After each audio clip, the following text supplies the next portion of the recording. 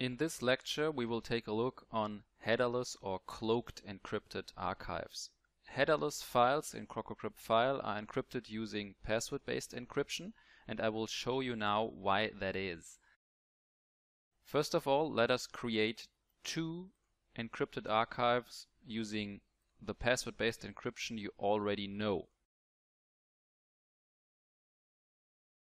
That I use a single file here doesn't matter. It would be the same for archives using multiple files. So I encrypted this file, this image called desert, and I will call this now VBE1, and I will do it a second time. You will get in a minute why I do this.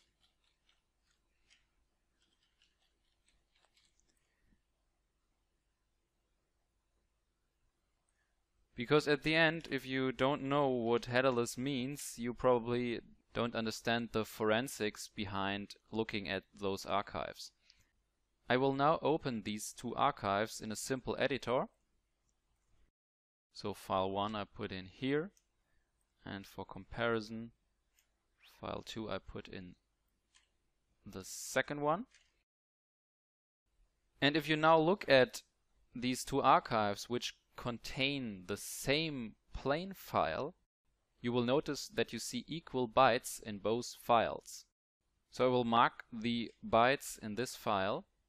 Here you can see them. After that, if you would even compare it with an hex editor, there are no equal bytes. This equal part is simply the file header, meaning you find the magic number of CrococryptFile, and CrococryptFile knows which kind of archive, especially which kind of crypto provider was used for encryption. I will now jump to the end of the file to show you that there are no matching bytes even at the end of the file. So there you go.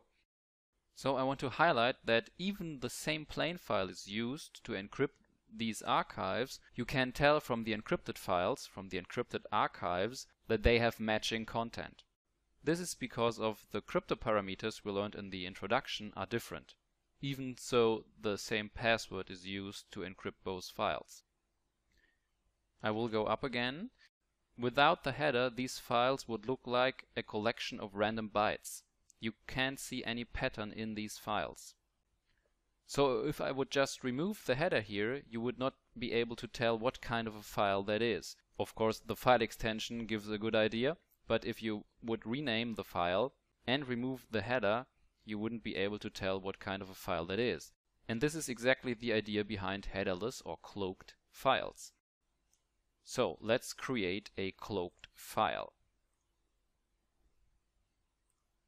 In this case, it's also using not only AES for encryption, but also two-fish. So it's a cascading encryption. Again, it works password-based, so I have to put in my password here. Because it's using cascading encryption with two encryption algorithms, it takes a little bit longer to encrypt it. And as you can see, by default, CrococryptFile isn't using any file extension.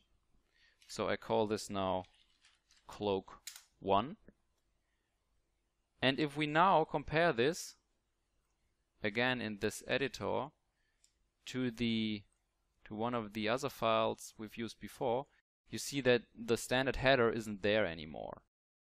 And again, we are encrypting a second time.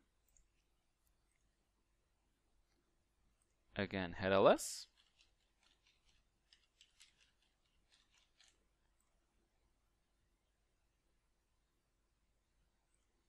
And I call this now cloak2.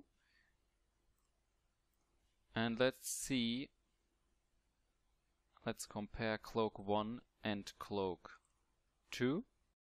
And as you can see, there's not only no header, but the files are completely different. I can jump to the end, and believe me, in the middle it's the same. You won't find matching bytes, or matching bytes would only be there by any chance. Don't get confused, by the way, by the line numbers you see here, because the editor breaks by any line break a new line, and since these are bytes, random bytes, there might be a different number of lines, but it doesn't mean that the files have different size. As you can see, they both have the same size. And now you know why cloaked files have to be used with password-based encryption, because when you use the public key-based approach, you have to put in some recipient information, which public key has been used to encrypt the file. With password-based encryption, all the password to key derivation parameters are random values. The iteration count would be a simple integer, but it's not stored by CrococryptFile. So only real, true, random vectors are in the encrypted archive. This is why decrypting means it's a trial and error approach. Since cloaked files don't have a file extension, you can't do anything with them. Windows will ask you something, which application to use, but of course that doesn't make any sense. This is why CrococryptFile ships with the decrypt cloak file application.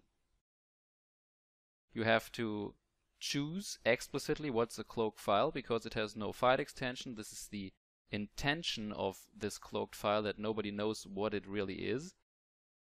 So I will choose this one archive now, cloak 1. And the decryption, if I put in the right password, works as you know from the standard password-based encryption. It takes a little bit longer because, again, it's decrypted by trial and error.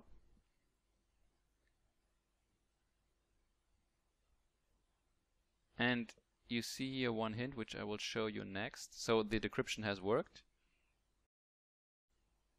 If I do the same now and I put in the wrong decryption password, then CrococryptFile won't be able to tell me that I have put in the wrong password, because it can't even tell it's a CrococryptFile archive. So I would override if it would be correct. I put now in a wrong password.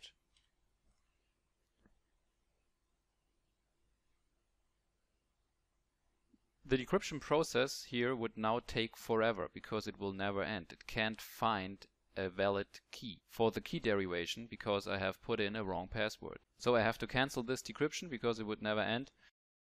I think you got a good idea that this is a very special kind of file format that's not used for standard purposes, but for instance, if you want maximum privacy, you can use that. For instance, if you create a giant archive of images that you want to upload to a cloud backup or something like that, then the cloaked file might be your choice.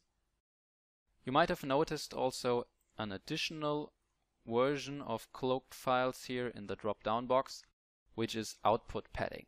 That means if you want to enhance the privacy of your data even more than just using headerless files, you can add additional data at the end of the file to hide maybe two small archives. So again, I will create a cloaked file here.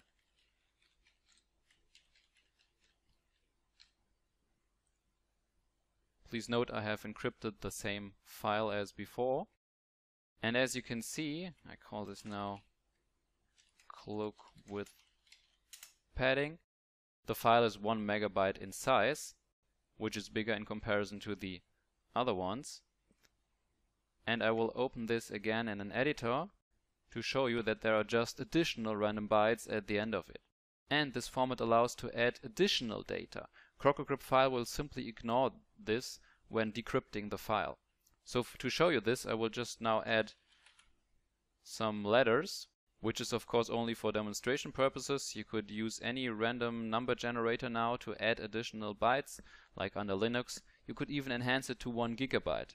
It wouldn't be a problem for CrococryptFile to find the original data. So I save this now, and again we'll try to decrypt it.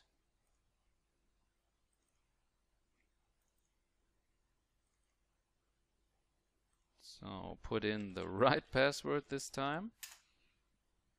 And you will see, even though that I have changed the archive, because I've just added something at the end of it, that the decryption will work.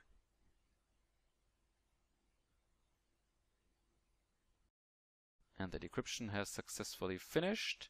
And as you can see, we have access to the plain file.